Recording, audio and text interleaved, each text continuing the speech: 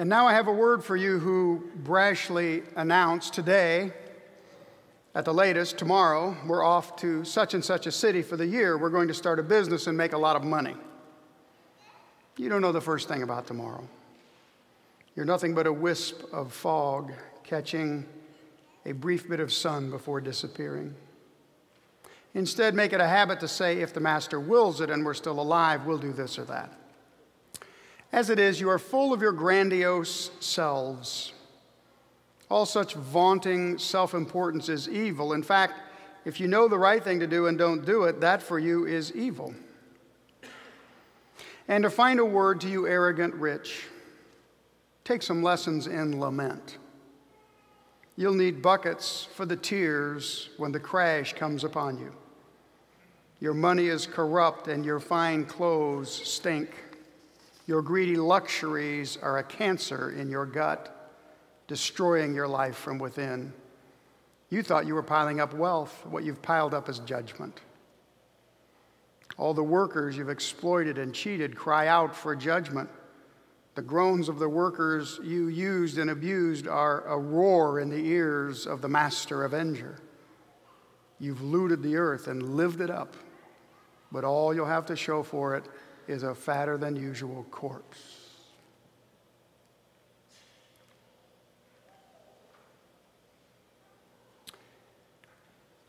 One day, a rich but miserly man came to a wise rabbi. The rabbi led him to the window and said, "Look out and tell me what you see." "I see people," the rich man answered. And then the rabbi led him to a mirror. "What do you see now?" "I see myself," he replied. And the rabbi said, "Behold, in the window there is glass, and in the mirror there is glass. But the glass of the mirror is covered with a little silver, and no sooner is a little silver added than you cease to see others and see only yourself." I want to talk today about what I like to call the green God. The green God. Call it that because it has such power in our lives.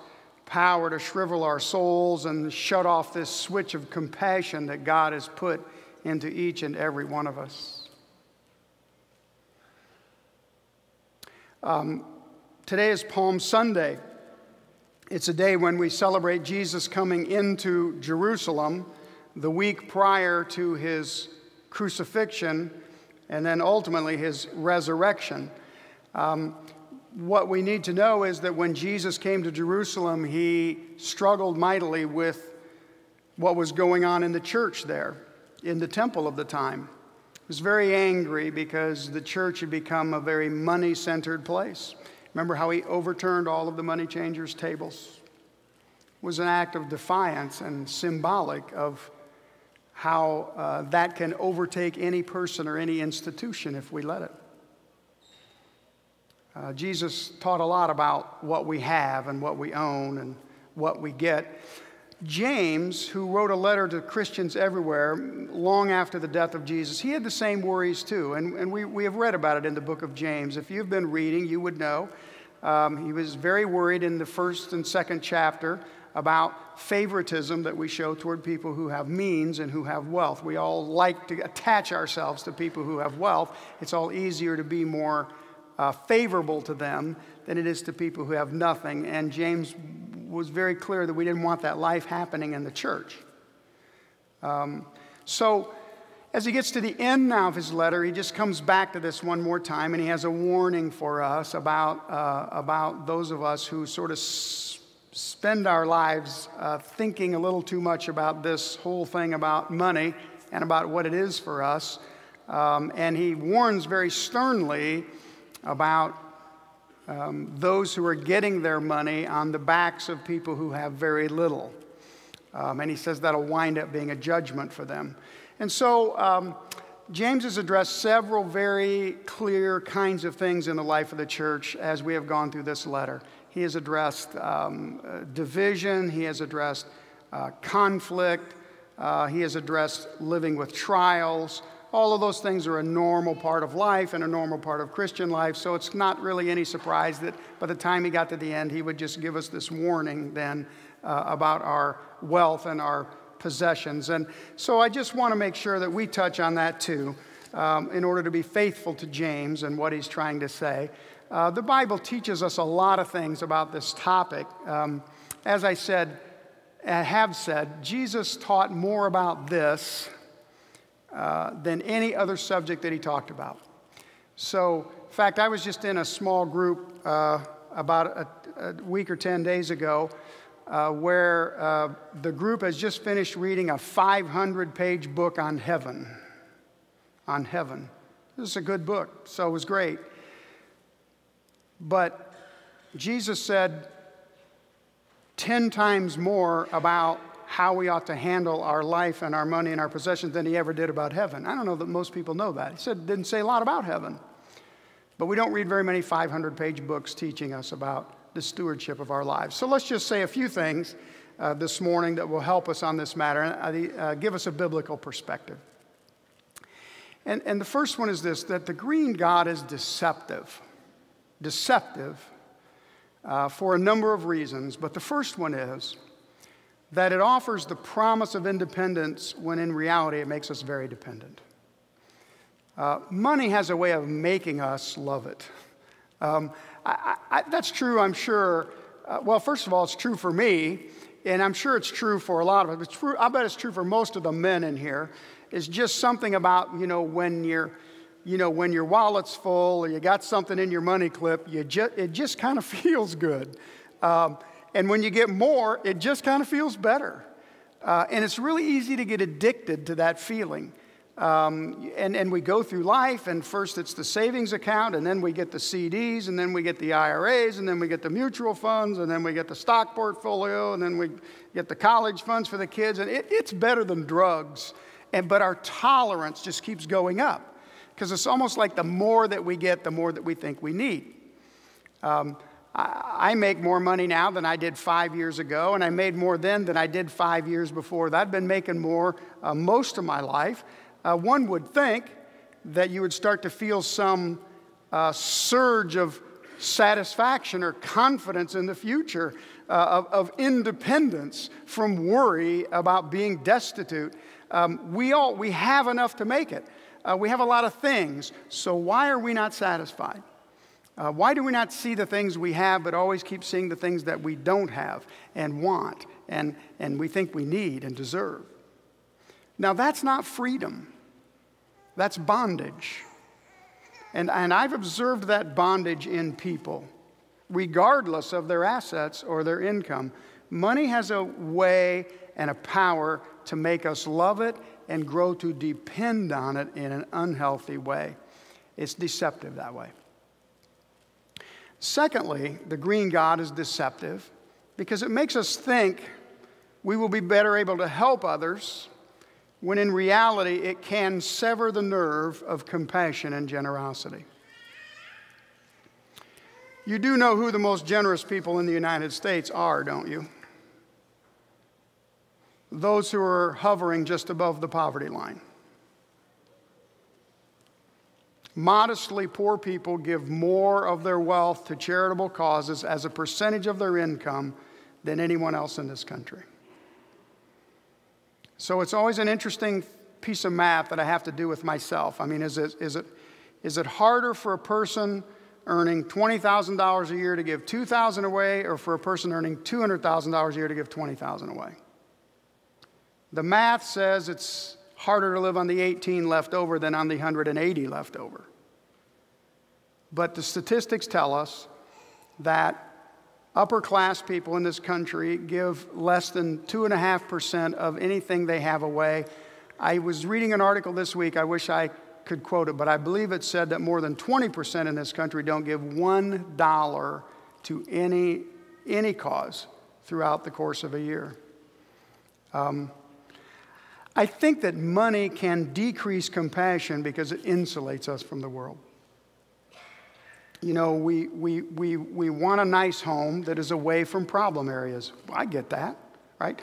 We vacation in places where life is nice. We It is easy to become ignorant and immune to the hurts of the world. But the people who live in that world, they see it. They hear the cries. They feel the pain of their neighbors and themselves. And so they have a different level of compassion. And it's a small wonder that Jesus' ministry was done primarily with and for those people. Because they're the ones who have grown a heart that can respond to the hurts and needs of others. And sadly, the green God has iced the veins of many who are wealthy. There was a story in a city, one of the hospitals was raising money for a desperately needed new wing. And when the first phase of the gifts campaign was completed, the chairman discovered that the wealthiest person in the city had failed to make a pledge that the campaign had hoped for. So the chairman called on the man at his business and he said, our records show that you have not made your pledge yet to the new hospital wing. I'd like to stop by and pick up your commitment to the cause.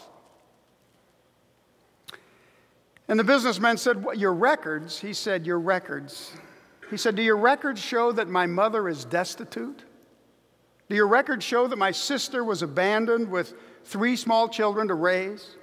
Do your records show that my brother is totally disabled and unemployed?"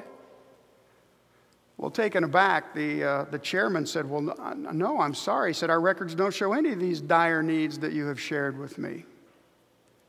And before he could say another word, the rich man said, "Well, if I don't do anything to help them, why should I help you?"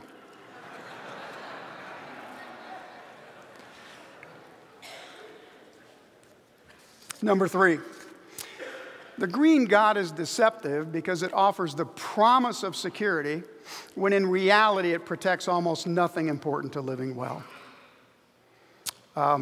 Security, power, popularity, prestige, controls. It offers all these things. It's security that we're most taken with.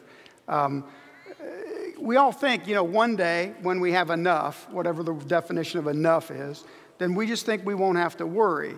We will be impervious to life's crushing blows wherever they may be.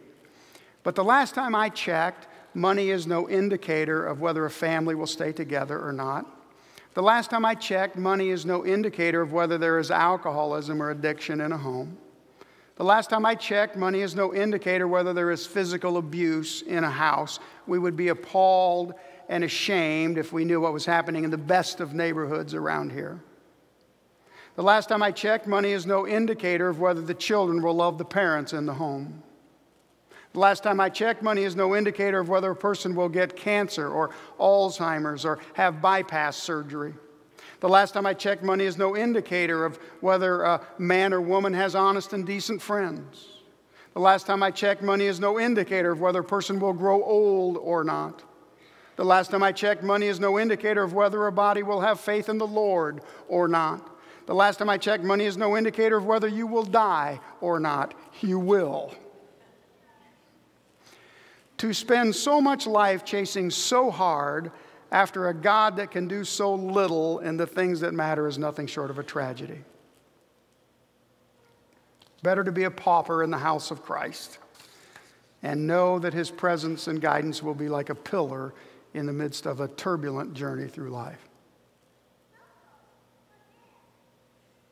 Now that we have some perspective on how deceptive that money can be, just want to say something now about how we overcome the green God in our lives. And the first way we do it is this. We overcome the green God by, number 1, just realistically assessing our needs. Our needs. I say that because most of us don't really know what we need to live well. Many of us have been unrealistically duped by the advertisers into thinking we'll just not find any happiness or fulfillment unless we view the world through their eyes. I remember at a very young age reading the book Walden by Henry David Thoreau. Has anybody ever read Thoreau's Walden? Look at that. Raise your hand up again. I just want to see. All right, the rest of you, get an education.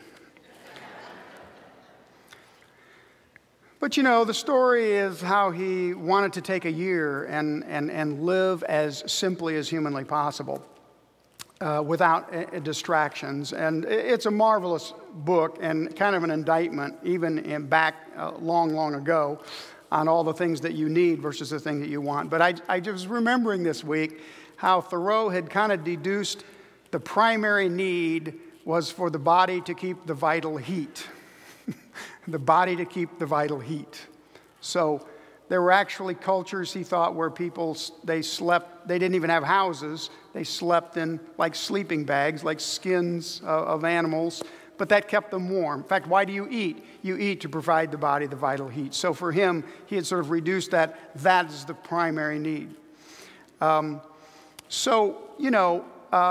have to think sometimes, do I need all the things that I have? Do I need this house, this car, this. What do I really need versus what do I really want? And that's a good exercise for us. I just want to say, too, that in some instances, people genuinely do not have enough for what they need. And those of us who do are here to help them.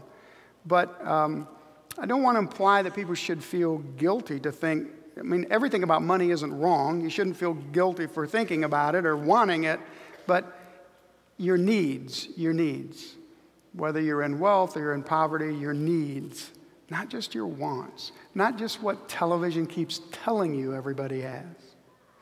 Now, secondly, we overcome the green God when we take time to get in touch with our feelings about money. And I'd say that very intentionally, our feelings about money. One of the best things you could ever do is just sit down and write down your anxieties, fears, emotions that are attached to money in your life. I mean, maybe a little autobiography. This is what I learned from my parents about money. This is what I'm afraid if I don't have enough. Well, this is the things I'm afraid of. And just talk about the things that you learned, that you're concerned about, that you're afraid of. It is an amazing thing to do that little exercise. I know that I've done that in my life 2 or 3 times. And it's like, so what it does is it brings up into your consciousness a whole bunch of things that don't have anything to do with money. They have to do with other things. Some of us are just terrified that someone's going to find out that we're not as much of a success as we want them to think we are. Some of us will find out that we're afraid others will think that we're too successful. Some people here grew up in hard times, and so we hoard and we're afraid and we live this attitude of scarcity. We remember when there wasn't enough to eat. And then we think to ourselves, we earn 25 times what the average citizen of Kenya does. We're really not on the brink of starvation here. And then when we write that down, we see how irrational that is. Sometimes money comes because it's the handmaiden of pride. Sometimes it's used to fill loneliness. Sometimes it's a drug to intoxicate us against the longings and hurts of an empty childhood. I knew a man once that I pastored. He was very successful. He was a workaholic. He was a workaholic to get moneyaholic. Over and over and over again. I discovered one day in a conversation with him that his dad was an alcoholic. And he had swore he was never going to be like his dad. And he wasn't. But he was. He just traded alcohol for work and money. And so once he sort of figured that out, it really wasn't about the work and the money at all. It was about an addiction. It was about living out a life in somehow rebellion to his father. So, you get my point. It's just good sometimes to think about or write out what you're afraid of if you don't have enough money or what it is you worry about. And probably after that, you'll have some clear handle on why it is we're really driven the way that we are and the way that you are. And you'll probably see that often it's a substitute for a lot of things that you might be able to find elsewhere. Third, we overcome the green God when we don't make money one of our values, we make it work for our values. So often we say we believe in family and helping others and improving the community and strengthening God's mission of our church. But if someone to go look at your checking account, would it reveal that, or would it reveal something different? So each of us would do well to look over our credit card statements or our bank statements and just ask ourselves, are we investing our money in the things that are the highest value to us and that we say are the highest value? Are we investing in the things that lift lives? Are we investing in the things that glorify God? Are we investing in things that will live on for an eternity? When you die, I hope you will remember that you will be leaving behind the same amount as Donald Trump. All of it. You know, the Lord has all the money he needs up there. You don't have to worry about the Lord. So we will not impress him with however much or little we have. But friends, that's the good news. What impresses him is the way we use what he's given us, not the way it has used us. Fourth, we overcome the green God when we turn our money life over to Christ. There was a legend that when Emperor Constantine was baptized, he wanted to get baptized submerged, but he wanted to keep his right arm out of the water because that's the arm that he would hold his sword in for battle. And for a lot of us, if we were going to be baptized, we want to hold our arm out. We just want to hold our wallet out, right? So we baptize everything but that. So a lot of us have made Christ the Lord of everything, but it's hard to make Christ the Lord of our pocketbooks. We want him to have control of everything. But of course we want to have control of ourselves. And if money is anything, it's control. I just want to say we can trust him. We can trust him. Anything Christ asks us to do has a purpose and a plan, and we can trust him. I am reminded again that this Palm Sunday is a celebration of the one who overturned the money changers' tables, and he was not received well for that. But he gave everything that he had. He gave all of that sacrifice for us. Nothing was more important to Christ than doing God's will. And he lost everything that he had when they nailed him to the cross. Everything. But the story next weekend is that God raised him up and exalted him and set him at his right hand. Jesus said, "Seek first the kingdom of God and his righteousness, and he will provide you with all these other things." In other words, all the necessary things. It takes faith to believe that. And it takes risk, and it takes courage. But the reward, says the scriptures, is a crown and a treasure that will never fade, and whose riches will not be counted at the end in dollars and cents, but in love and in life. Jesus wants to remind us that he gave everything. And the way that he wants to remind us is that when we get together, he wants us to take a piece of bread and remember how his body was broken. And then he wants us to take the cup and remember how his blood was shed, and to realize how completely he released himself into the will of God. The result being life. Life for us and life for him. And now we are to be his people in the world. We are the people of the body and the blood, of the bread and the cup. And he invites us to share with our world what he shared with us, so that all might come to know him and live with him in exalted living and lives. On the night in which Jesus gave himself up for us, he took bread and he broke it and he gave it to his disciples and said, "Take and eat in remembrance of me." Following supper, he took the cup, and after he had given thanks, he gave it to them and said, "Drink from this, all of you. This cup is the new covenant in my blood, given for you and for many, for the forgiveness of sins. Do this and remember me." And so we will, and we will be his people, fed by his Spirit and fed by his love. Let us pray.